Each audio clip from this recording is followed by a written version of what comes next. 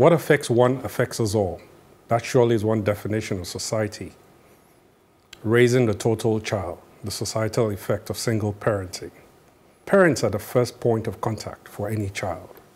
When both parents are present in a child's life, the child is most likely to experience a balanced care. Emotional stability of the parents is key to a child's development. Where one of the parents is absent, a gap is created, and this affects his or her development as a person.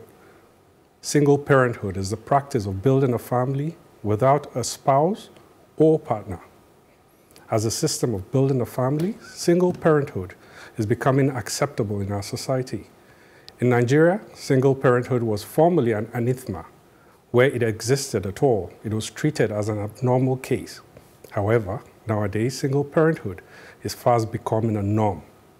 Historically, the death of a partner was a major cause of single parenthood in Nigeria, but now it is mostly due to divorce, early pregnancy, drug use, and so on, which is now rampant in the society.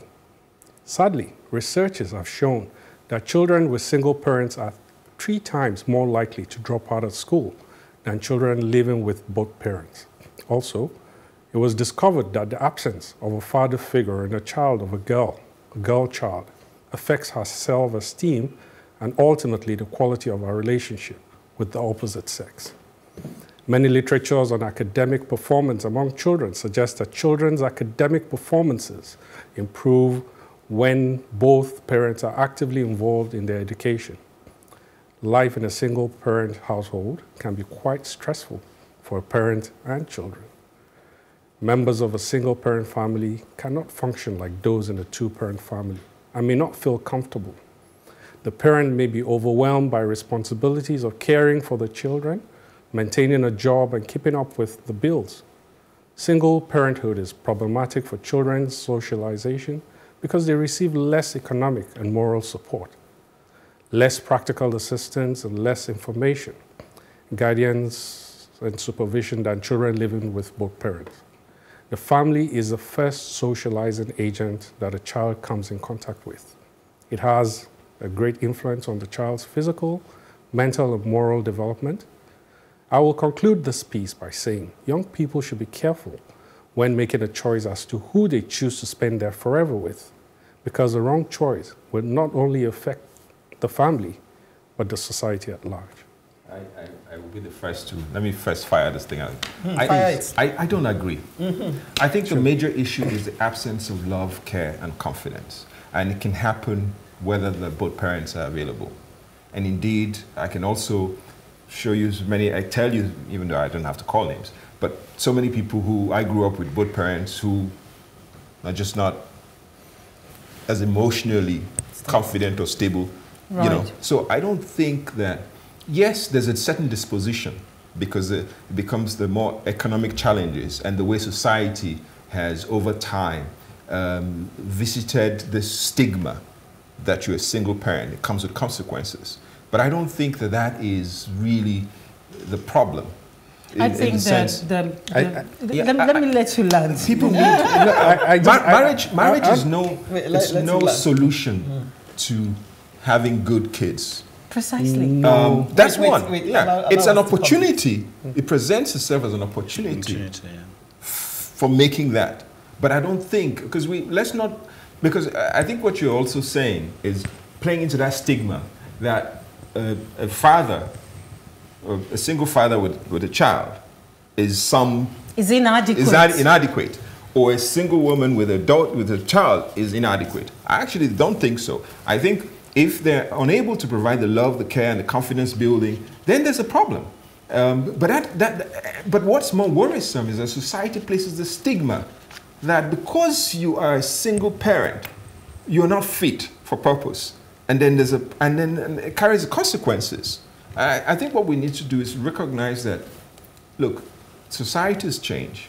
Even before we talk about societies, over a millennia, you've had single people who have raised wonderful children. Okay. And that just might... I think rather than box people into loveless marriages and unhealthy coexistence, I think we should allow people to live their authentic lives as people with authenticity, right? You could say it's not okay to be a single parent, but what if the marriage fell apart? What then do you want them to do? Patch things up, and at the end of the day, it will affect the children. So I think what Saidu is saying, if I get him right, and I may not have, is not that he's saying you need to be boxed into a loveless marriage or things like that, or he's trying to say that, you know, love is not important. I think what I get from what he's saying is that it's harder, and I don't think anyone will dispute that. Because I know the stress I go through, even as a married co-parenting, when my husband is away for a period, and I'm having, for a long period, I operated like a single parent because my husband was in another country, we were transitioning, and I had to handle it as a single parent. I had to draw strength to be father and mother. It's hard, and anybody who says it's not hard is just faking it. It's very difficult, even as two parents, you need that dynamic.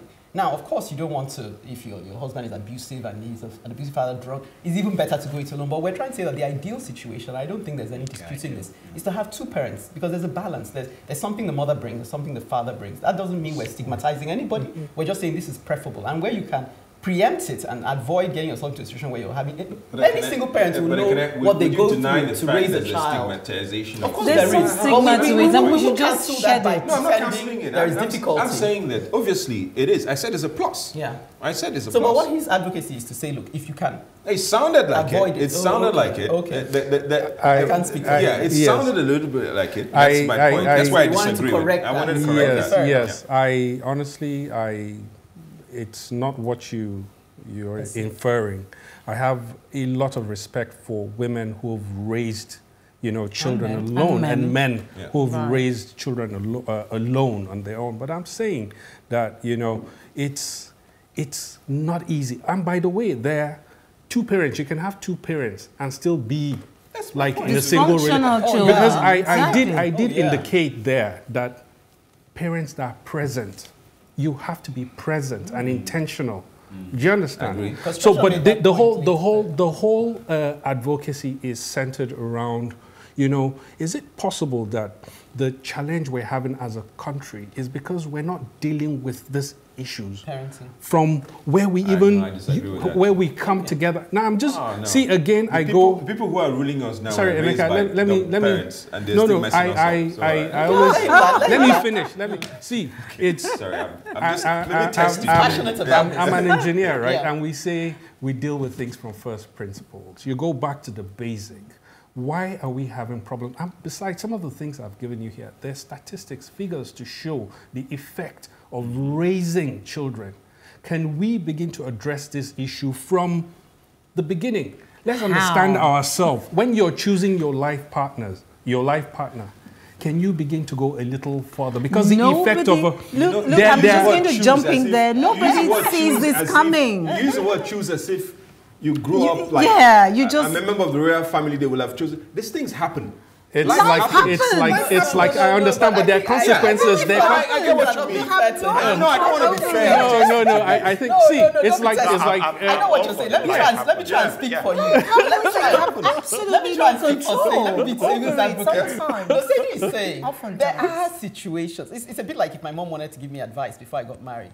Don't just go with the muscular bow. Look for forever after. Look for qualities in a guy. So if you're really thinking, oh, this guy he's just, ooh, I like this, I like his snazzy. These are not long-term priorities for you. This guy. That's hate speech against those. Oh my goodness! Look at the extreme. That's all the guy has to offer. Then can I take it as hate speech? Can I say? Do you agree that individuals were a collection of our life experience, right? Yeah. So imagine somebody who comes from a broken home. He's seen his father molest his mom, right? And he's going into a relationship with a supposed balanced daughter, girl. Home. Now, there are some inherent traits that would eventually come out in that relationship. It's a trap you are setting, because quite honestly, good can come out of bad, as they say. Yeah. So, and I agree with you, statistics probably show that it is better to have two present, because I hope Absolutely. because statistics should also do like to parents that are also actively that are, involved. yeah. So in that sense I agree with your what do you call it, with your Thesis, advocacy, okay. because I wanted to say I'm a victim. I'm actually the proponent. I'm the one who's separated. So it's my children that are from a broken home. So so I know, you know, I don't know. I don't know whether it's going to have any negative effect on them, to be honest. I haven't seen any, but I'm not going to talk. I'm not going to come here and boast on air, only to be shocked in 10 years' time even, you know. But I think it's just one of those things that it's like you can't. What if you have two thieving parents siring greedy leaders who want to and you reject them. And renovate the National Assembly. My advocacy has really stirred up a lot, and I know it will stir up a lot of reactions. It has but no honestly, this is not to paint any single mother or father in bad light. We appreciate all the efforts, but if we can, we want to raise balanced, you know, children that would eventually, you know, help our society. My advocacy was as much to discourage certain lifestyle choices as it was to encourage us to the way forward. After the break, Emeka has a roadmap to lead the way out of the land of excuses. After you, Emeka.